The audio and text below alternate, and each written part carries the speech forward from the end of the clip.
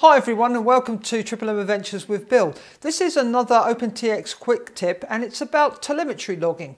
This is where you can log the telemetry that's coming into your radio so that if you've got a GPS unit and you aren't recording your DVR and you had a problem and lost your quad and couldn't find it, you can go into the logs and find the coordinates so that you can go and find your quadcopter. So this video is going to show you how to do this.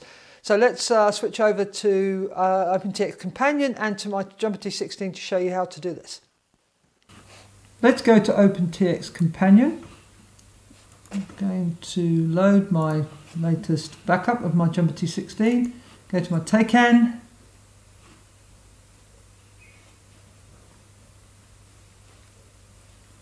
And we're going to go straight to the special functions. And if we go down to here, I've set up special function 18. Now I connected this to my armed switch. So I didn't do a separate switch because I thought that was a bit pointless. I'd like it to log everything. When I'm flying with this quad, when I'm going to be filming, I could be filming over trees and everything. So I wanted it to start logging as soon as it's armed and stop logging when it's not armed.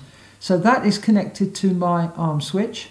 Then you select in the action SD logs. And then here in the parameters, it's 1.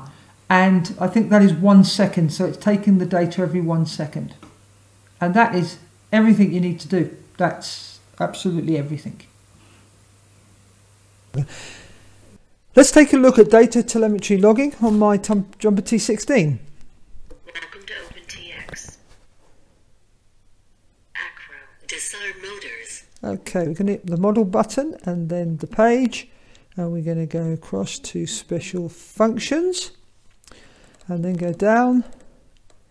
And you can see, as we set it up in Companion, you can see I've connected it to my armed switch. And then it's SD logs is the function you choose, and then 1 second. Now what you can do is, which I couldn't show you within Companion, so if we go, we go page and go to telemetry. Okay, and then we go down, and if I hold the button down, the enter button, now I can edit that. And you can go down on the particular telemetry reading that's coming back to your radio, and you can choose whether it, whoops a daisy, I'm going past. You see it's logged, so there's an option there. If I uncheck that, that will not show up on the log.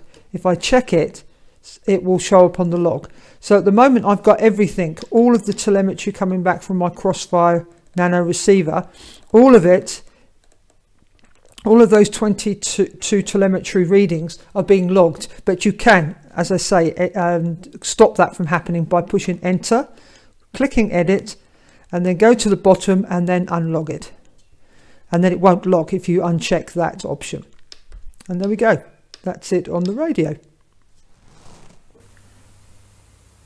Now let's take a look at the actual log that came off of my quad. Now all you need to do is you could either take out your SD card or you can plug your Jumper T16 into your computer and then go into the SD card and drag across the file, which is a CSV file. And here is one from the 19th where I flew.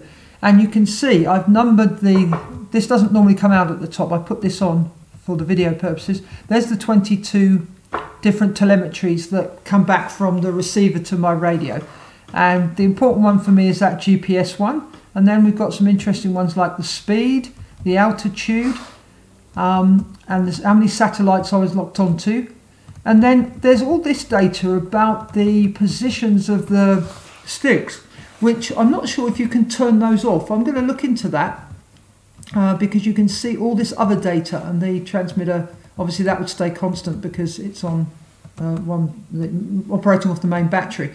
So we can go across and we've got all the telemetry here, RQL. Interesting that the RQLY here isn't as a percentage as 100%. If I zoom down, you see crossfire just didn't give up at all. Right, it never went off. Okay, I wasn't that far away from him. Maybe 100 meters, 150 meters. So that's interesting. And then, of course, you're going to want to. Everybody wants to know how fast they went. So let's have a look. What I did, what was interesting, looking at this log. If I go down to the fastest speed I did, which was here, was 68 kilometers an hour, and there was the second before, so it went, seems like it went in 1 second, it went from 50, accelerated by 18 kilometers, and you can see the ampage. I'm assuming this is the amps drawn, and you can see from now I was on 10.4 at 16 kilometers an hour. Sorry, let me come back down.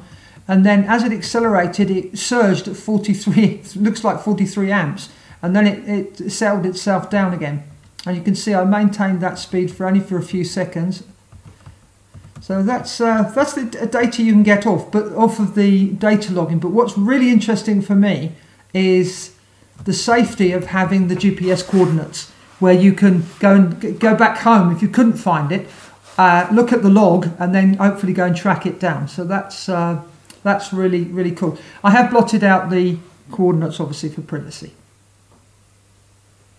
Thanks for watching this video, and if you enjoyed it, please give it a thumbs up, and if you really enjoyed it, please subscribe to my channel, and if you have any comments, please leave them in the comment section below. I'd love to hear from you, and please share this video with your friends. Thanks for watching. Happy flying. Bye for now. Bye.